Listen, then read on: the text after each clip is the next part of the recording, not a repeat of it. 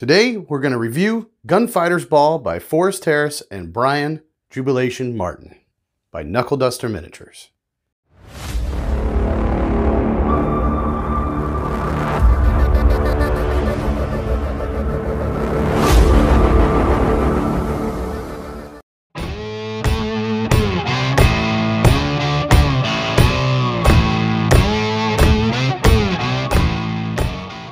Gunfighter's Ball, one of my favorite Western games thus far. I also have a couple other ones I'm reviewing, but Gunfighter's Ball is definitely one of the most, visually awesome, different mechanics, different rules that you're not used to.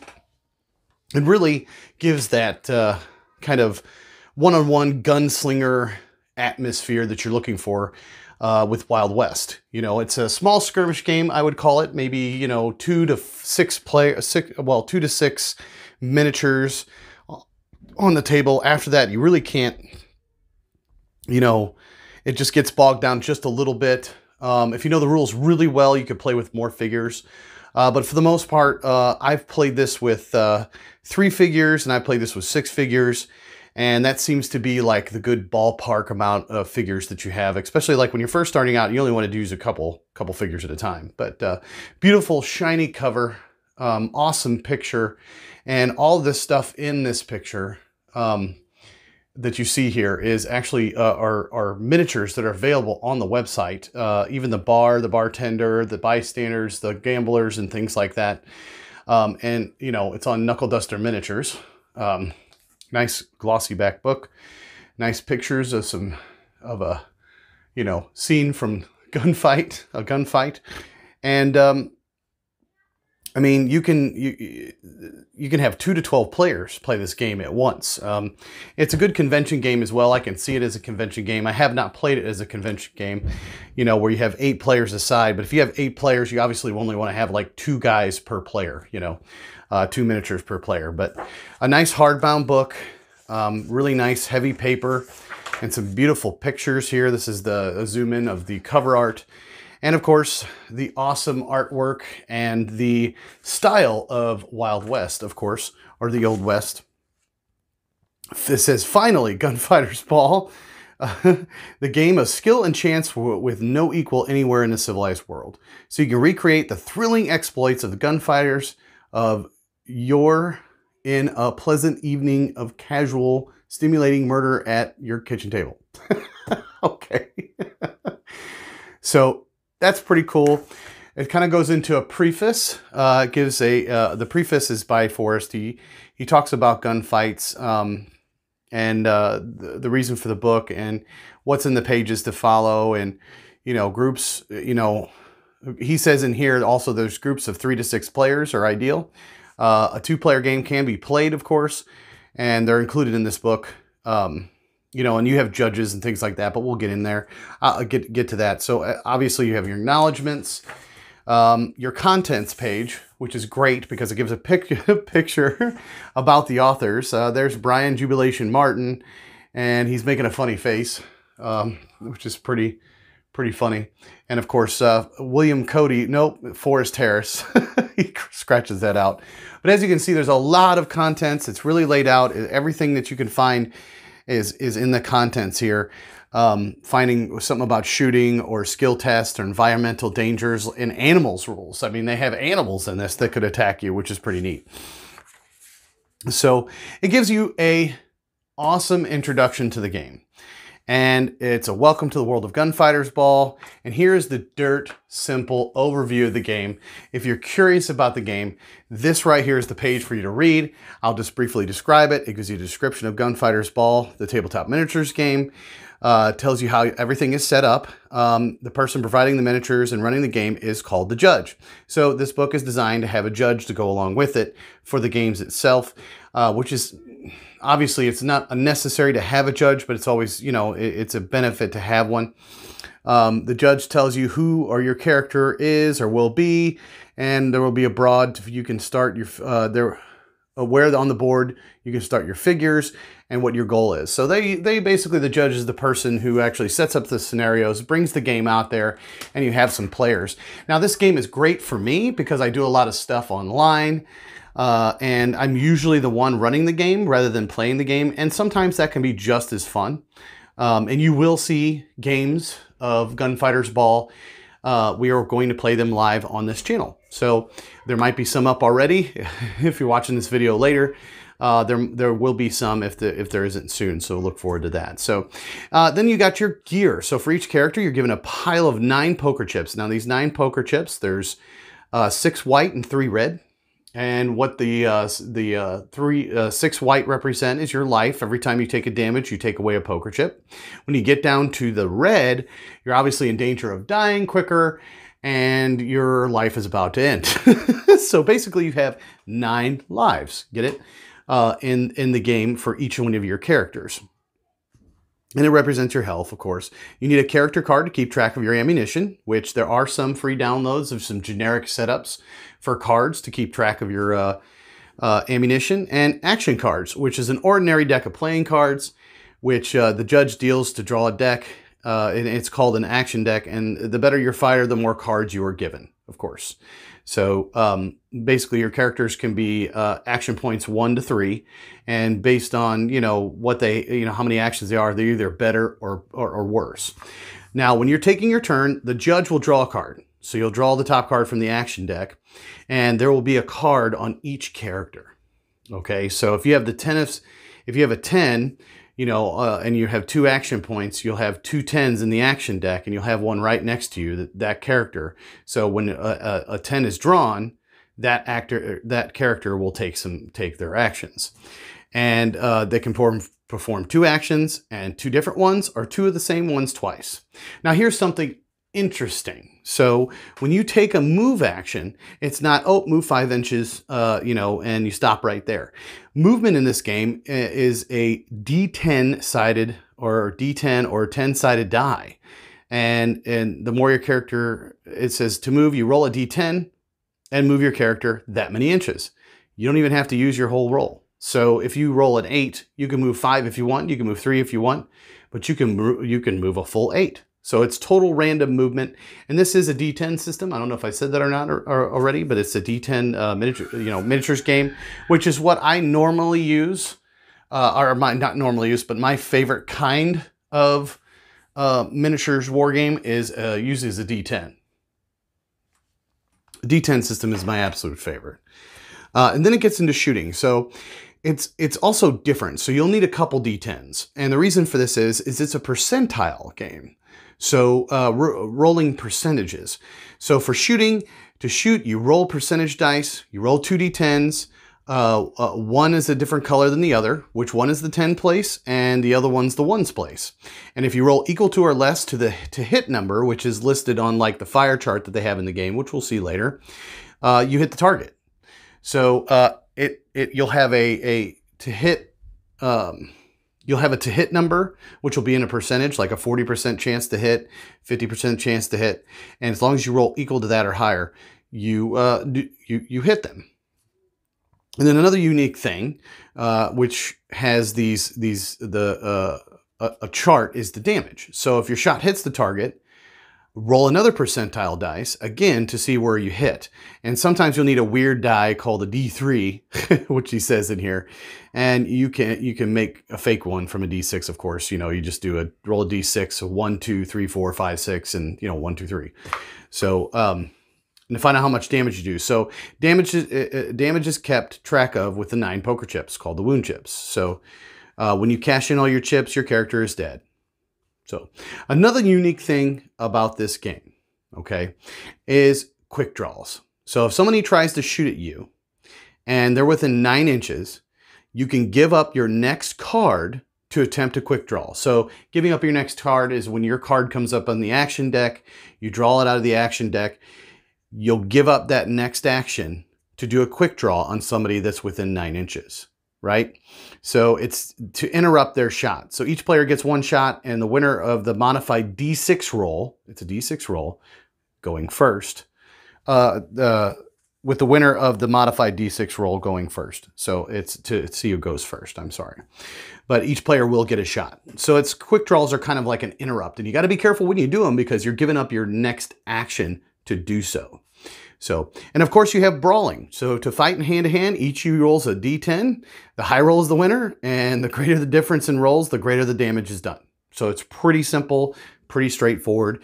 And of course, you have dynamite. So you got to guess your opponent's distance, then you roll 2d6. If you roll a 7 to a 7, 11, or doubles, the explosion stays on the mark.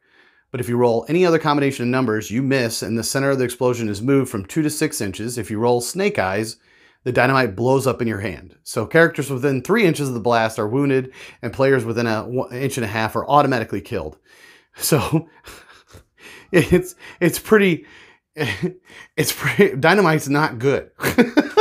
I mean, it's great if you want to use it, but it's pretty awesome in this game. It just adds more flavor. So, and also you'll be required to do some skill tests. So sometimes the judge will ask you to make some tests that are percentile dice in order to perform an action that's either difficult or not covered in the rules. So now you have some idea, you know, what you're in for, basically.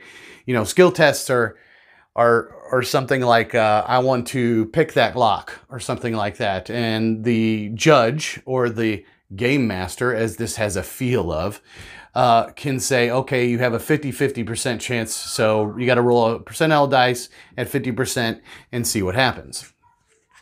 And that would be considered a skill test. Now, obviously, if you're not playing with a judge, which, you know, is fine, you know, make sure you have that percentage, you know, worked out at the beginning of the game before you guys sit down and start playing.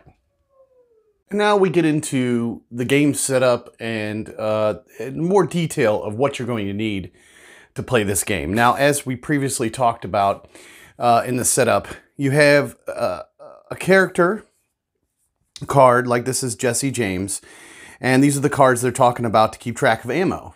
You know, the basic ammo that they have. And then you have your action cards. Now, he's a number 3, so he's a level 3, so he's going to get 3 action cards that are going to be put into the action deck and handed to the judge or into the action deck to pull to see who's going to go first. And when an ace comes up, he has the ace as right next to his character card. It stays there. And if an ace comes up, this character, Jesse James, is going to get 2 actions. He also has his 9 poker chips, which is his life that he has left.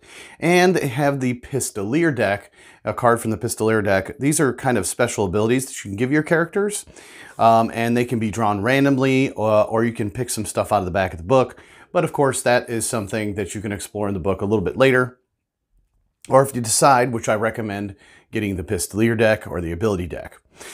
But it talks about what you're going to need exactly. You know, it's played on a 36 by 36 playing area, which is 3 foot by 3 foot. Obviously, you need some tape measures to because everything's done in inches. At least 2 10-sided dice with different colors, you know, because you're rolling percentile dice. You need 1 3-sided die, maybe some note cards for your character, or the Knuckleduster pre-printed cards, which are pretty nice. I'd really recommend checking those out too from Knuckleduster. They're pretty awesome.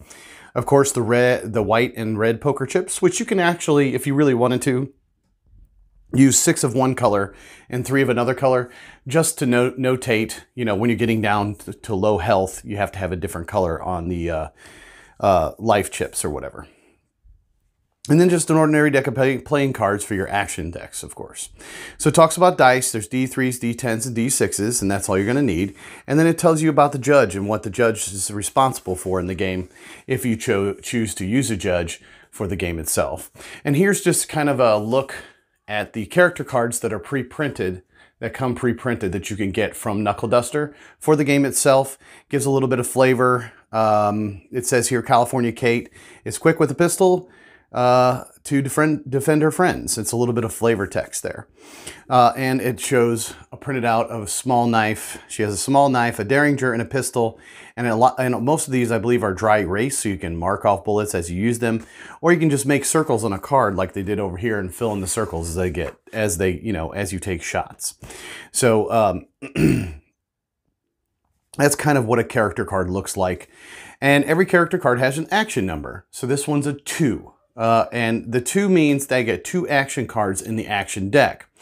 Which is kind of like the normal character will have two action cards to be put in the deck. They'll have their hold card, which sits next to their character card, which is right here. Their hold card, which they will stay next to their action deck. And then they will have all their action cards that they choose. It doesn't matter what number out of the deck that you choose. You just choose an action number. You will put this many cards in the judge's action deck, which would be 2 for California Cage. If you pick 10s for her, she'll have a 10 right next to her as her hold card, and then you'll give 2 10s for the action deck. So it also will have your weapons, of course, to keep track of ammunition and things like that, and also your weapons, any kind of special rules or damage, or what kind of weapon that you shot with. You're going to need to know what they shot with to see what kind of damage is done, or how to your to hit number. So, and it gives you an example, of course, of the action cards here. Now, the special abilities and quirks. So veteran gunfighters and semi-iconic characters, they often have 1 or 2 special abilities. So these are bonuses which help the character during the gameplay. Kind of like when we play other games, they have special abilities that each character, that's unique to them. And, you know, it's a list of special abilities that is definitely endless. So a character known for marksmanship may have a reduced penalty when making a called shot. So if you're making a called shot, you know, or a trick rider may be able to mount or dismount a horse without using an action, things along that line. That would be considered in the special abilities. Now there's quirks. So you reveal an odd trait about the character. So these are like specific quirks about the character that no one else has, you know, but unlike the special abilities, they may not always be helpful. So, in the example that they give here, it includes being left-handed. So not being able to swim, or having a bullet still lodged in their body near a nerve so that you fall prone every time every time you roll a 1 for movement. So if you create your own characters, the judge will have to decide whether to use special abilities and quirks. There's a list in the appendix of this book of special abilities and quirks, or you can use the Pistolier deck, which I believe that's what it is. And it's deadly skills learned on the Missouri-Kansas border during the Civil War. So your penalty for shooting from horseback is -10 instead of 20, because normally it'd be -10. And then these little horseshoes, wrestles horse to the ground to use as cover. That's something he can do. And horse does not spook around gunfire. So obviously guerrilla horseman would be an ability for a gunfighter who has a mounted figure as well, whether he's mounted or dismounted. This would be really good for him. So, but and then it goes to talk about, you know, wound chips. So they represent the health points of the character, and they're called wound chips. So if you do not have the wound chips, you know, the gunfighter specific balls, just use a poker chip to simply write 9 circles on the character card if you want.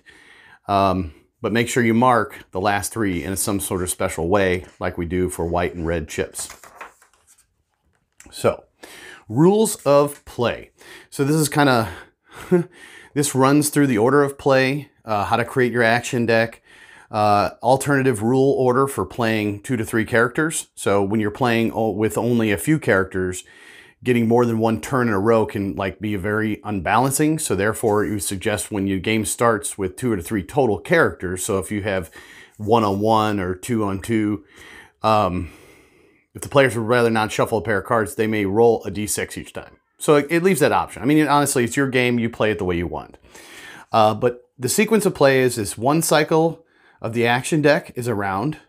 1 card in the action deck made up of 2 actions is a turn. And an action is 1 specific deed or maneuver. And this starts talking about the actions that you can perform with your character.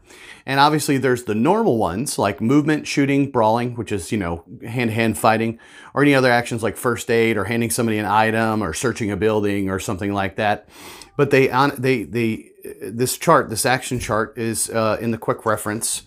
There's a quick reference chart in the back here that shows you the action chart of the actions that you can do. You can choose any 2 you want. You can do them once, twice, what have you.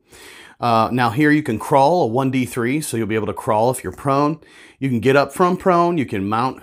Mounted movement is 2d10, random movement. If you're on a wagon or a stagecoach or anything like that, it's 2d6 movement. You can mount or dismount a vehicle or horse. You can aim, so the effect does not carry over between turns, obviously. But you can fire up to 3 shots or 1 called shot. So that's a big thing. So you can fire up to 3 shots from your gun, but you can do 1 called shot. So you're declaring a called shot. It's more specific and more deadly.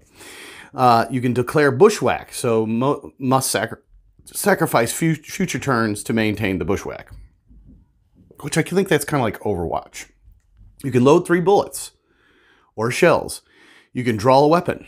You can place a weapon in your other hand. You can brawl. You can charge. You can do first aid. You can pick up or put away an item. You can use an item or search. And your only free actions you have on this chart are dropping items or talking to someone. So if you're talking to someone, that's free. You can actually talk one character to another. So then it gets into movement, more movement modifiers, talks about bad terrain, how obstacles work, you know. So if there's a closed door, it's a -1 inch. That's easy. Hard would be such as a window or a low fence. If you want to move through a window or low fence, that's -2 inches. Extreme would be such like a high fence or climbing a roof, things like that. Trampling and other tricks. So during your movement, a horse or wagon, stagecoach, you may decide to run over an opponent. There's rules for that. And then it's a very small section. If you look at this, it's really not a lot to learn. It's all about playing and getting your reps in with the game to learn this kind of stuff. You know, with movement, it tells you the various random movements: a dog, a cat, or cattle. I mean, a horse. You know, crawling on foot. It gives you the modifiers, so it's really easy to pick up. It's 2 pages for movement. Then you get into shooting. Okay, shooting is pretty easy. So when you are drawing a card, you get 2 actions. You decide, oh, I'm going to shoot. Okay, this is honestly the meat and potatoes of the game. Shooting is what happens a lot in the game itself. But first you have to check if you can take an action to shoot. If you can see the target, if the target is in range of the weapon that you're using, and if you have any other action remaining on the action, if you have another action remaining on your action card, you don't intend to move, you can move before shooting. So, that's how, I mean, that's your eligibility. So their line of sight or their sight line is 180 degrees in the front arc. It's marked by imaginary lines, obviously. A move action can be used to change the direction you're facing before the shot is taken. So you can turn and fire. But if doing so results in a standard modifier for moving before firing.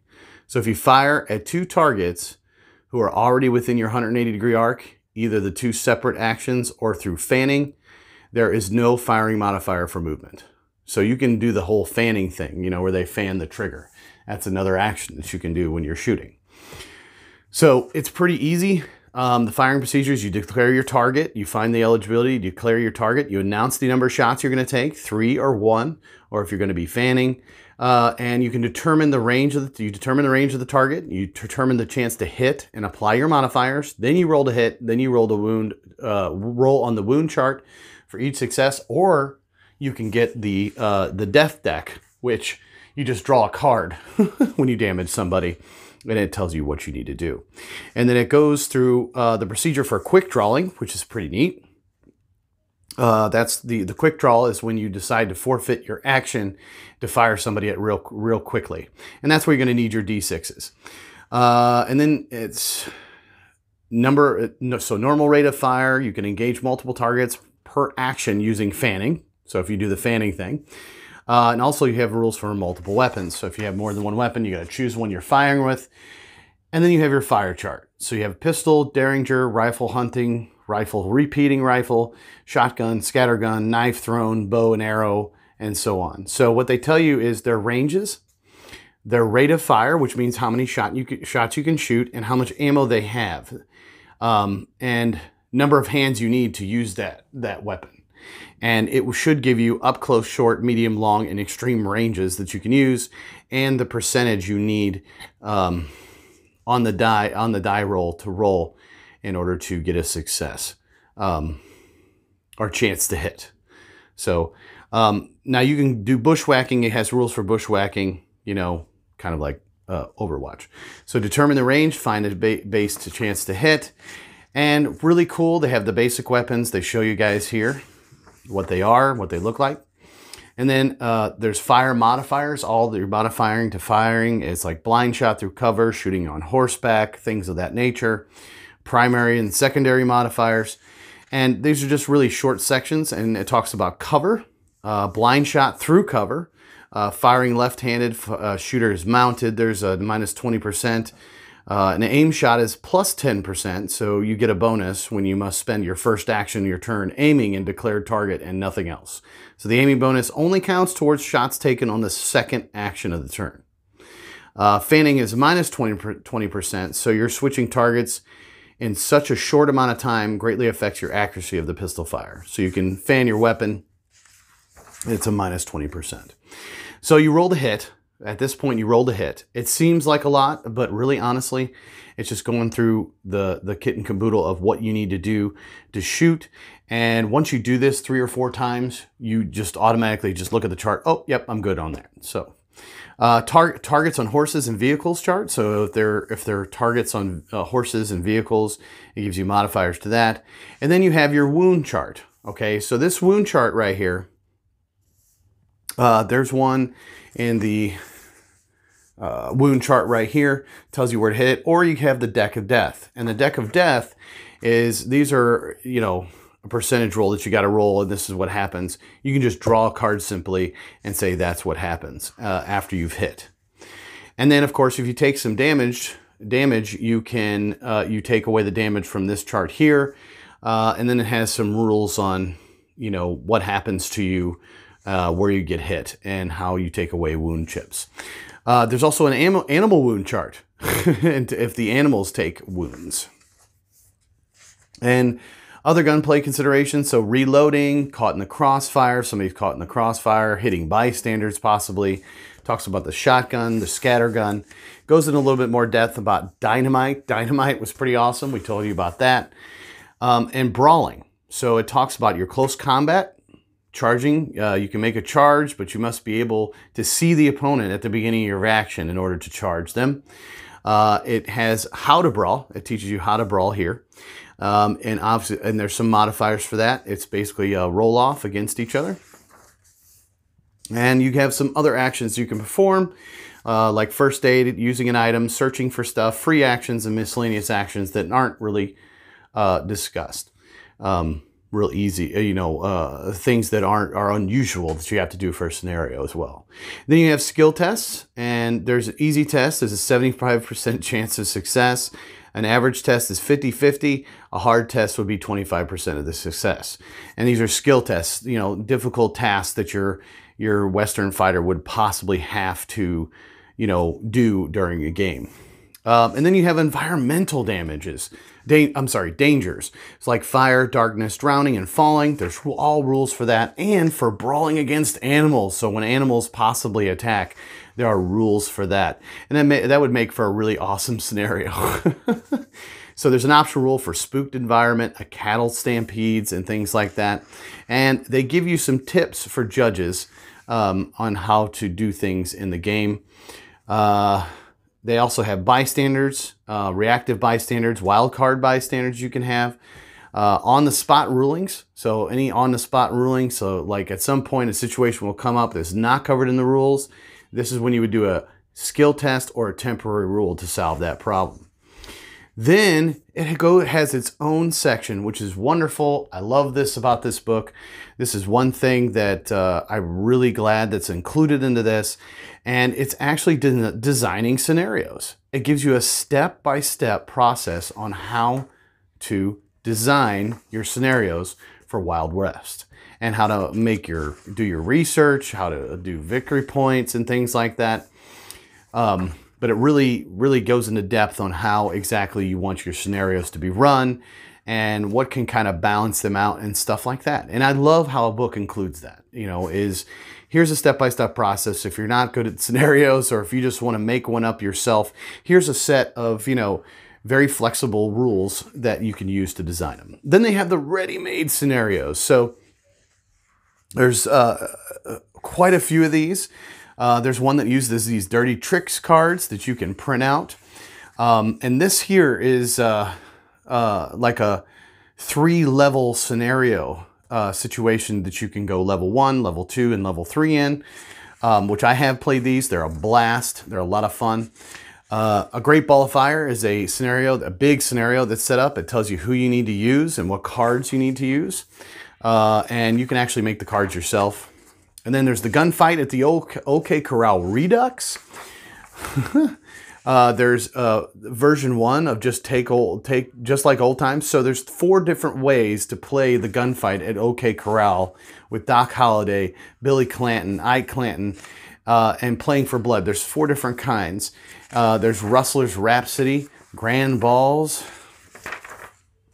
Tucum Carry, 3-way, and of course, that's it. That's all. That's the scenarios. And you have a way to design your own. And then we get into the appendix. And the appendix shows you different ways to play, like the Pistolier deck, the 3-card variation, how to do faction design and faction creation. It breaks down the numbers for you so you can, you know, come up with this stuff on your own. Also, our characters on your own, but it also, if you go online to Knuckleduster Miniatures and go to downloads, there's a free download of the generic, you know, weapons cards that you can print out yourself and use for their weapons themselves. So they're generic ones that switch around the weapons, and you can just use those for your characters. So then they had talk about campaign characters. Special abilities and quirks are obviously in the back here that you can add to your characters.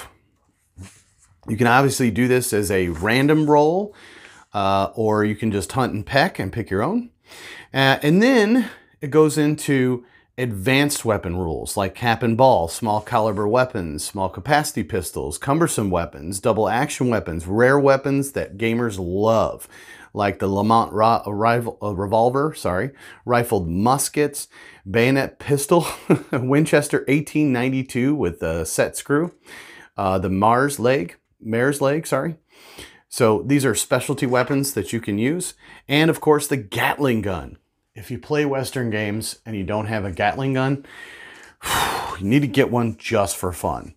And then it gives you suggestions on how to paint the figures. And I love that. A lot of rule books don't include that sort of thing anymore. And I think that's really neat that they do that, because a lot of people, you know, have trouble saying, oh, well, what should I paint this guy? What should I paint this guy? You know, pick the colors, because there's earth tones, but the Wild West was so colorful. And here is an insanely helpful guide. In the back, it's on page 89 of Gunfighter's Ball, choosing colors. So if you're choosing black, the color black for boots, hats, trousers, suits, and some leatherwork. White for hats, shirts, and other details. Dark gray, very common clothing color, was dark gray. Light gray, sometimes preferable to white for shirts and eyeballs. Drab gray, dark gray with a slight greenish tone, is a non-distinct color to use for wool and satin backs of some vests. But that's just some suggestions, and they tell you what they're used for. And then, of course, artist profile is James Wapple. Mr. Wapple, he's part of our show. He's really awesome. He does a fantastic job of painting miniatures. And then it tells you about setting the terrain in Gunfighter's Ball. And of course, the thank you to all his backers. And in the very back of the book, you've got your index so you can find things really quick. And I'm going to tell you something, this index is a hard thing to do for a rule book. So the fact that it's included is wonderful. And you can say, oh, okay, trampling, I can go to page 17. Oh, weapons, okay, 22 to 23. It's beautiful. And of course, the player's cheat sheet is the last thing in the book, which is everything you need to play the game, all the charts and stuff like that. But you won't necessarily need all of them. Like the wound chart, you can just use the black deck of death. of course, in that, and it's just absolutely amazing. The book is great. You learn, literally, you could play right now just after watching this video. So you got the gist of it. It's real simple. It's gunfighting in the Old West. And you can literally it gives you everything you need in this book. So I'm very impressed with Gunfighter's Ball. It's definitely a convention game that I would like to use for sure, and some fun games to play with my friends online. You will be seeing this rule book played online here on the channel. That's all I got for you guys. That was Gunfighter's Ball. Thanks for sticking with me. I really appreciate it. If you haven't subscribed, please do. Please tell a friend. And last but not least, from me to you, ta-ta! And I will catch you in my next rulebook review.